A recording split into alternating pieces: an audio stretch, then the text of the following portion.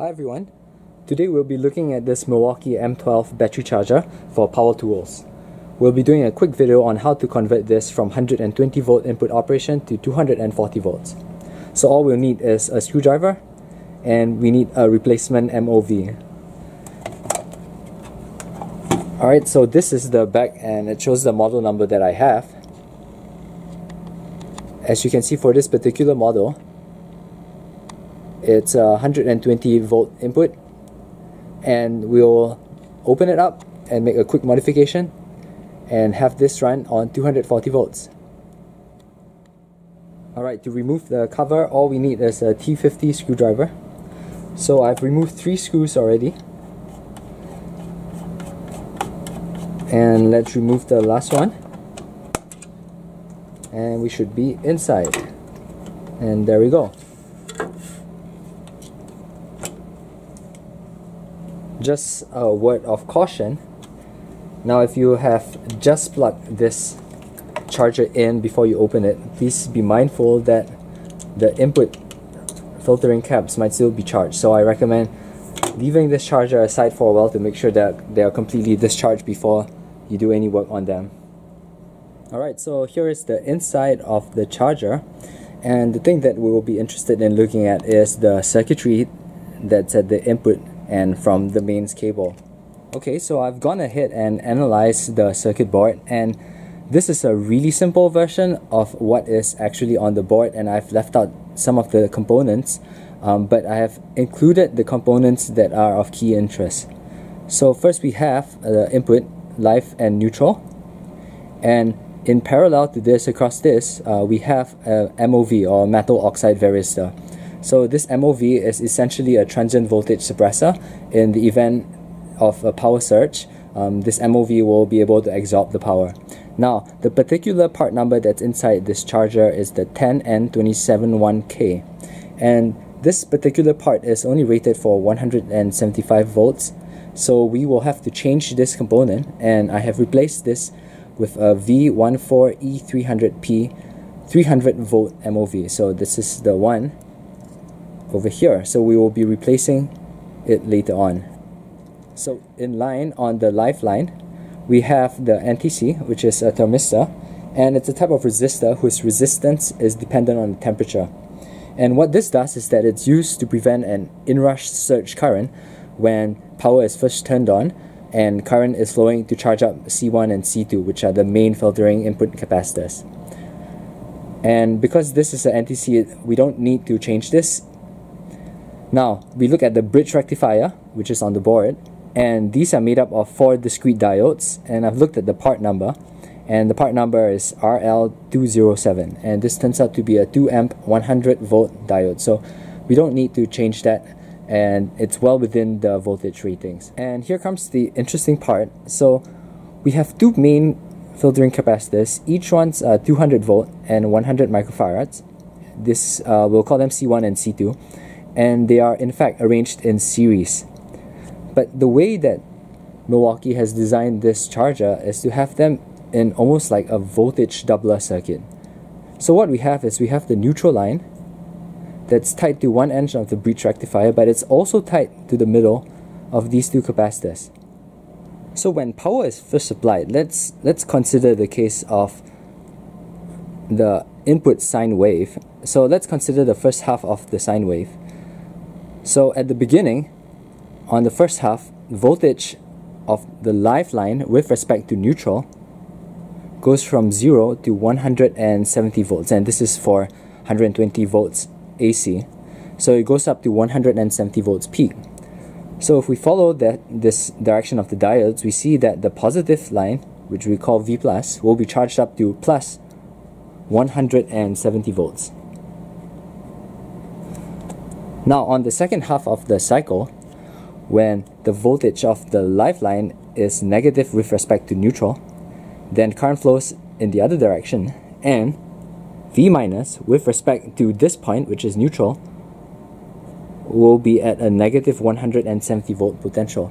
So the potential difference between V- and V+ will be about 340 volts DC.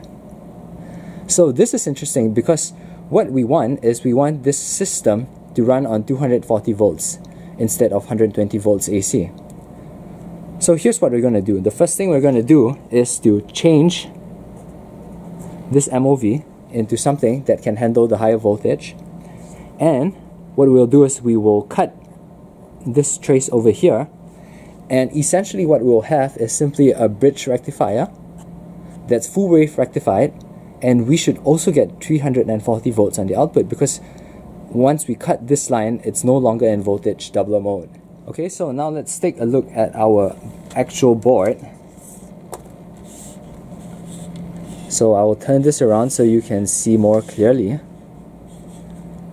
Okay, so now we have, let's follow the lines. So we have the neutral line coming here, and we have the live line coming here. Now we have some additional filtering caps. We have our NTC over here, which is this green device, and we have our metal oxide varistor, which is this yellow device. So we will be replacing that with this new one. We have a choke over here in the front end. Not sure if you can see this. So these are the 4 main rectifying diodes for the full wave bridge rectifier. And over here, these are the 2 filtering capacitors. Okay, so this is the back of the board, and I have drawn the position of some of the components so you can see what's going on. So over here, let's follow the lines. Over here we have the live line. So the live line comes in here, and it goes across our NTC, and it comes over here. So this is the live line now, and as you can see, it's there. It's connected to 1 and 2 diodes of the bridge rectifier, and then this is the neutral line. It's connected to 1, another one of the bridge rectifier, and this neutral line comes up and it goes in between these 2 series capacitors. You can also see the 2 balancing resistors over here. So what we're going to do is, first we're going to change out the MOV, which is over here, and second we will cut this trace right here, and that's the middle trace that connects to the middle of the capacitors. Okay, so back to our schematic. Now we note that we do not need to change these 2 capacitors, because once we cut this trace, the balancing resistors will make sure that the voltage across each of these series capacitors would be half of 340 volts, which would be 170 volts. So what we have in the end after our modification is to 1, make sure that our MOV is rated for the appropriate voltage, and 2, by cutting this trace, we effectively change the circuit from essentially a voltage doubler circuit into just a simple full wave bridge rectified output. So we get the total of 340 volts DC across the positive and negative rails. So we don't need to change any other components other than this. So here's what I'm going to do. First thing I'll do is to replace this yellow MOV with the red one, and the second thing I'm going to do is to cut the trace, and I'm going to do that with a penknife. So I'm going to do this off camera just so it's a little bit more convenient, and I will show you the results. Okay, just to show everyone, I have now removed the MOV, which was here, and I have also desoldered the MOV and removed the solder using solder wick.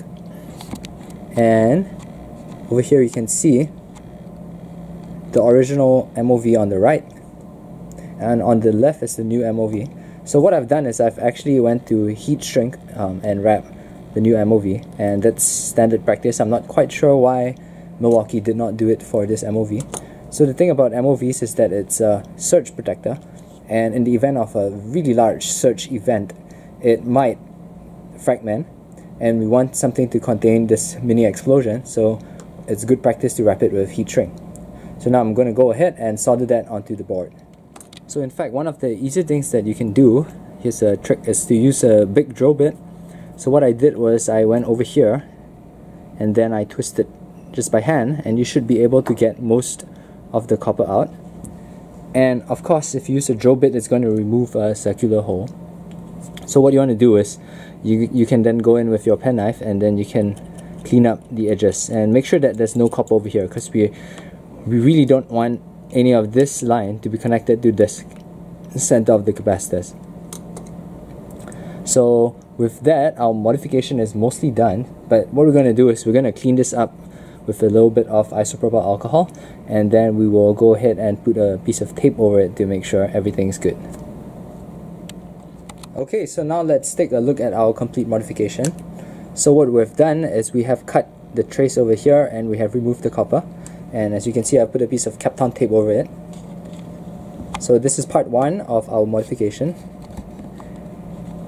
And the second part is that we have now removed and replaced the MOV, and we have the new one right over here.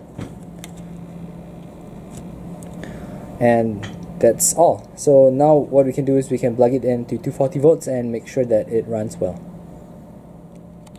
Alright, so this concludes the end of our quick video on how to modify the Milwaukee M12 battery charger for 240 volt operation.